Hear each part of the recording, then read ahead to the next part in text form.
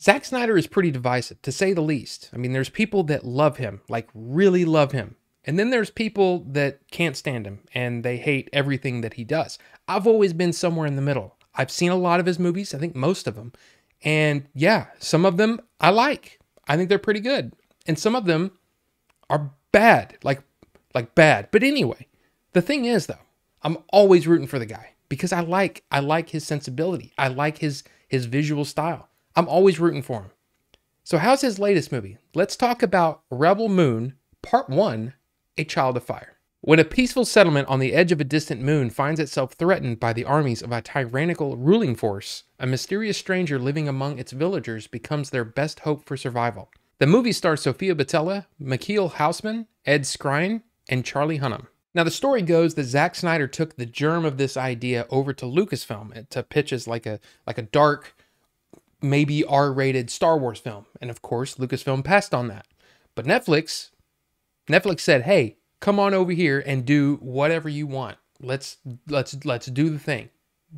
But first, give us a PG-13 version of the movie that we can release on the platform, and then we can do this whole double dip director's cut, Zack Snyder's Rebel." I mean, whatever their plan is, but it's definitely a marketing ploy, and you have to know that going in. Snyder also recently did an interview where he basically said it's like a different version, like a completely new version of the movie, which kind of begs the question as to why that wasn't the version. I mean, other than the marketing, the obvious marketing ploy, you put out the short version, the short abbreviated version first, get everybody to watch that, then later on release the big bad director's cut of the whatever. And it's just like, I'm kind of tired of hearing of directors doing that, I mean, like, very famously, Ridley Scott did that with Napoleon. And I just don't agree with that sensibility.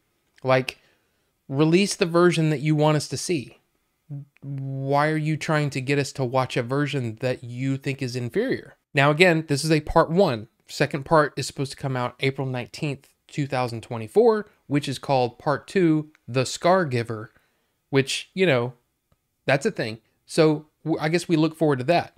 There's no actual release date so far for these director's cuts. I saw 2025 for the director's cuts, but then I heard someone else say that it was supposed to come out next year. So I'm not really sure what the plan is. Now, the good thing about the movie is that it is gorgeously shot. I mean, Snyder doesn't mess around here. He is giving you a new world. Now, you might say that the world is very derivative of some other things like Star Wars that we've seen, but I actually found myself really kind of taken in by the world, especially in that first act. I was really down for it. I was like, okay, this isn't nearly as bad as people have been saying, because the reviews have not been kind to this movie. So I was kind of worried, but so far, yeah, it's pretty good. I'll also say that there are moments of just sheer beauty. Like, there's some beautiful shots. The score is in many places really, really well done. I mean, there were moments where it was like, wow, that sounds really good. That sounds really, really nice. And even some moments that seem very Hans Zimmer inspired, like almost from the Man of Steel soundtrack, which was one of my favorite soundtracks. I love the score for that movie. But yeah, then there are some moments where I'm like, that seemed a little overdone. But like I said, there are moments of sheer brilliance. Since this is Zack Snyder, of course, we're going to have some slow motion stuff going on, and that's all cool. That's all fine and dandy, if it fits the moment. You putting on a cape going down a ramp, I'm not sure if that's necessary to do the slow motion there. I'm just calling it like it is. I don't know if that's necessary, but that's a thing. Now, we haven't really talked about the story very much, but honestly, the story is very simple. It's very Seven Samurai-esque. You've got these farmers that can't protect themselves, and they're looking for someone to protect them. Sofia Boutella's character goes out to basically hire mercenaries, kind of, to protect them. And it's very Seven Samurai-esque. And that's honestly really all you need to know to get started. The biggest problem with the movie, though, is all of these characters are introduced in a almost paint by numbers kind of way, and it just feels so leisurely.